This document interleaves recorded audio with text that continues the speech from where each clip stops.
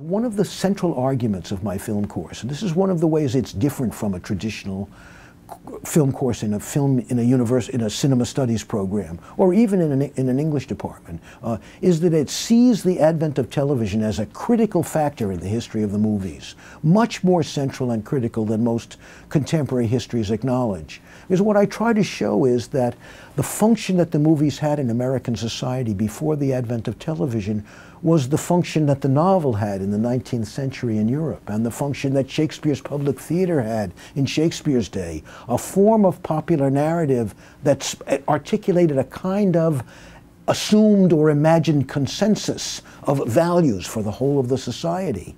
That made it a culturally and anthropologically and socially much more important medium than a mere artistic medium, even though its artistic quality remains very important.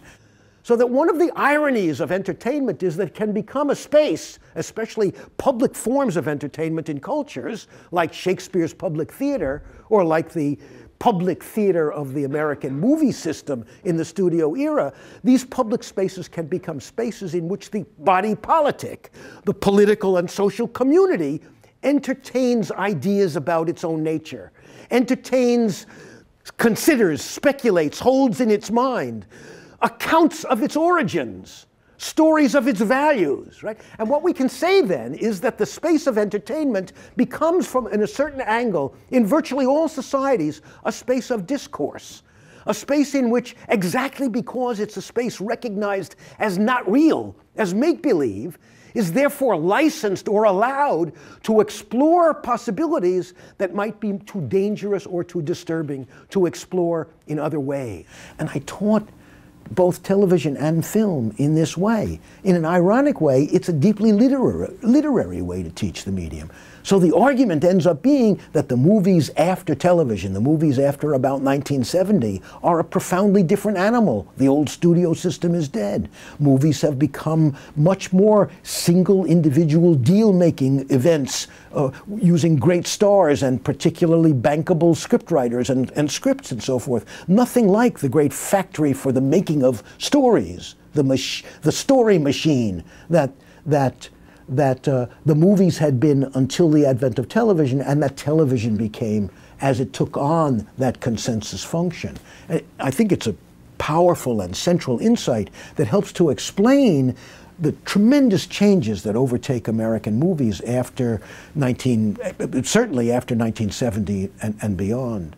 Another way in which I think my film course is not fully a film course, even though every text we study is a movie, all the scholarship I cite is movie scholarship, not all, but some is movie scholarship, and I try to teach them about the history of film in ways that I think are helpful to them.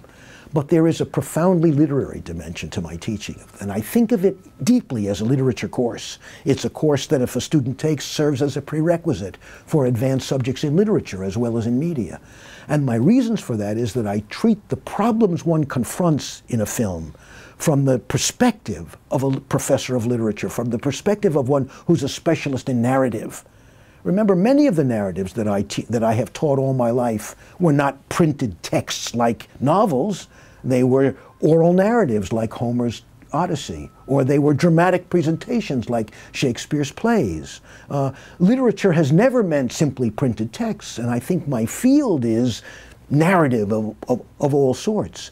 And what I try to do is show them, among other things, certain kinds of linkages or continuities across different forms of narrative.